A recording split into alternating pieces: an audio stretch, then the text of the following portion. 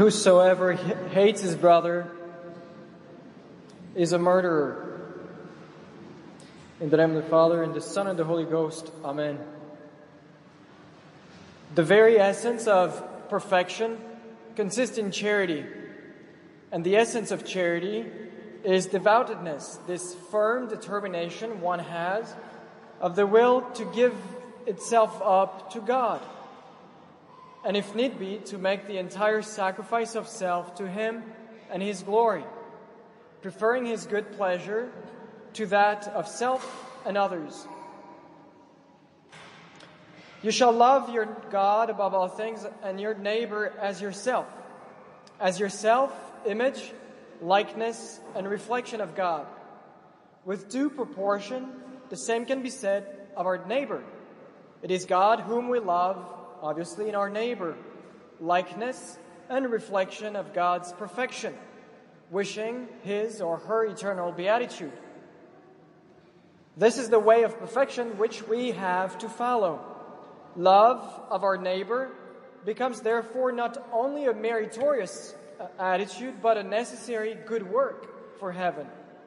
And this is why St. John could say, "If any man say, 'I love God,' but hates his brother, he is a liar."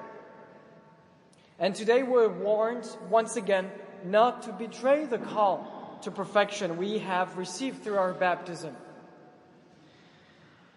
We generally affirm that man has three lives. The first life, the spiritual life, the life of the soul, which is injured by sin, when we commit a venial sin, or even grave sins, obviously, when we lose that spiritual life.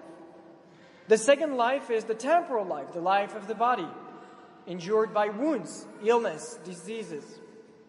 And finally, the civil life, the life of good fame, injured by unbridled tongues. Sin, as we said, deprives us of the first life, the spiritual life, by depriving us of that sanctifying grace, life of God in our soul, the very principle of life in our soul. The second, death, deprives us of that second life, the physical life. And finally, slander deprives us of the third life.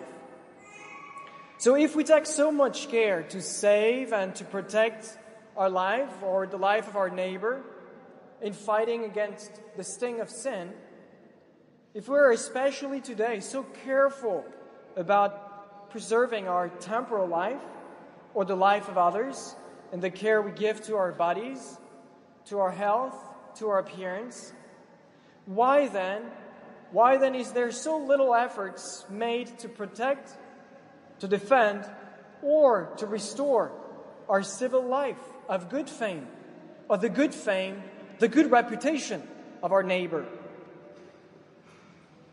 Man has 2 ears and only 1 tongue. The former ever open, and the second enclosed. Talkativeness is a sign of foolishness, whereas silence, as we too often know, silence is a sign of wisdom. St. James wrote in one of his epistles, if anyone deludes himself by thinking he is serving God when he has not learned to bridle his tongue, the service he gives is vain.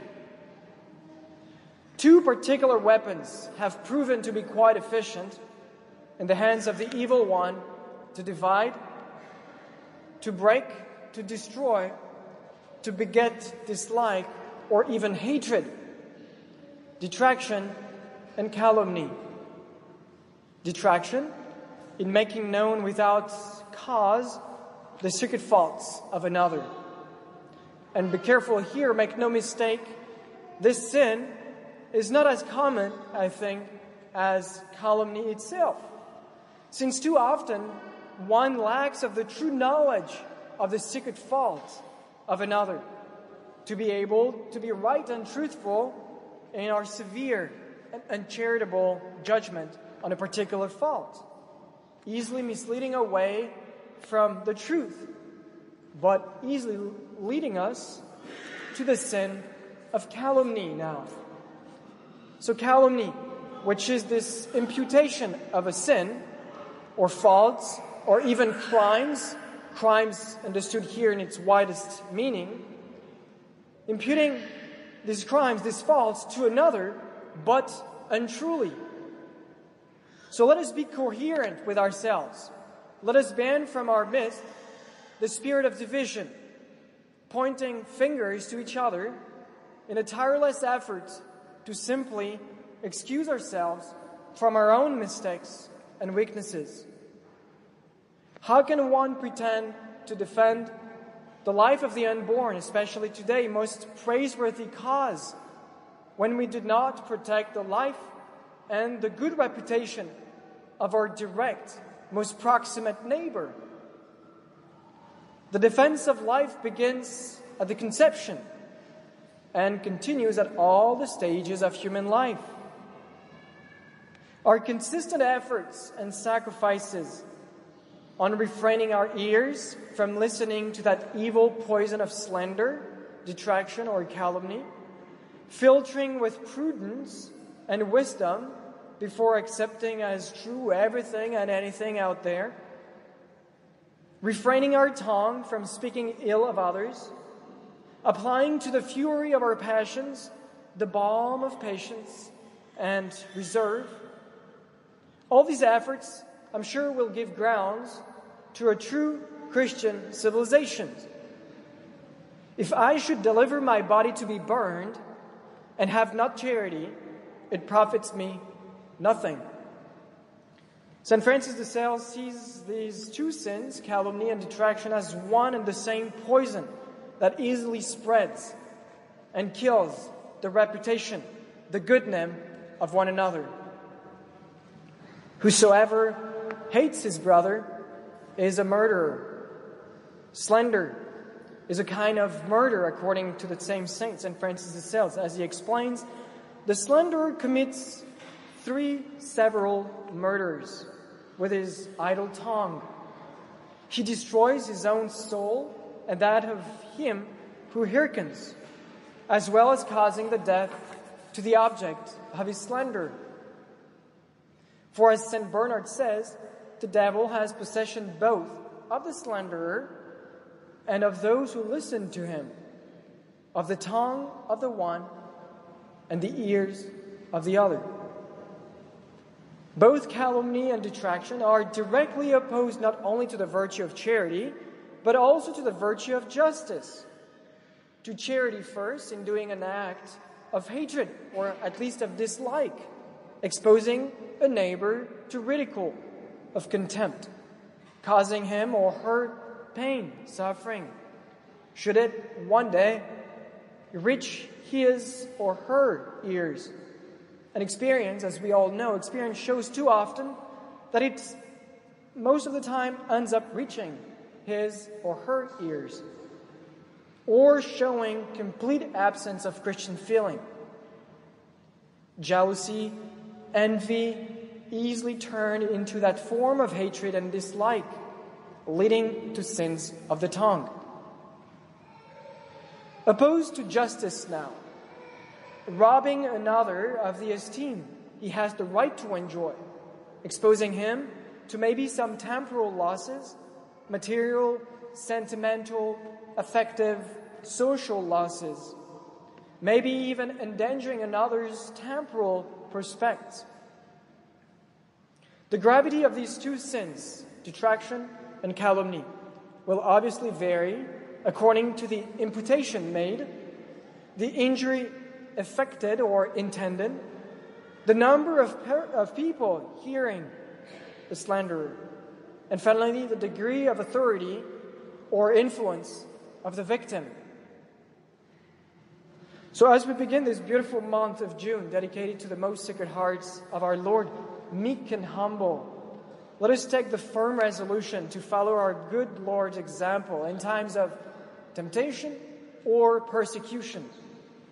Meekness and humility. Meek and humble. He remained silent, or at least reserved, prudent, meek, before the sins of the repentant Mary Magdalene, before the lack of faith of the apostles, before the betrayal of Judas, before his own executioners, before the betrayal of St. Peter, before the incredulity of Thomas after his resurrection. So let us ask the Holy Spirit to increase in us the gifts of wisdom, understanding, counsel, and knowledge, especially to persevere and grow in charity. Let us beg for the grace to continue our efforts, guided and lighted by the virtue of prudence, that knowledge of what to seek and what to avoid, for the greater glory of God and the salvation of many souls. And indeed, St. Francis de Sales says, "Who can say how many more virtues claim a place in this bright choir? Prudence, gentleness, modesty of speech, and many another circle around their queen, Holy Charity, who is indeed the life of all of them. Charity which bids us bless those who curse us and pray for those who persecute us. And this same charity not frequently transforms our persecutors into protectors and changed slanderers' tongues into trumpets to sound our praise. Most Sacred-Hearted Jesus, have mercy on us. Jesus, meek and humble of heart, make my heart like unto thine. Amen. In the name of the Father, the Son, and the Holy Ghost. Amen.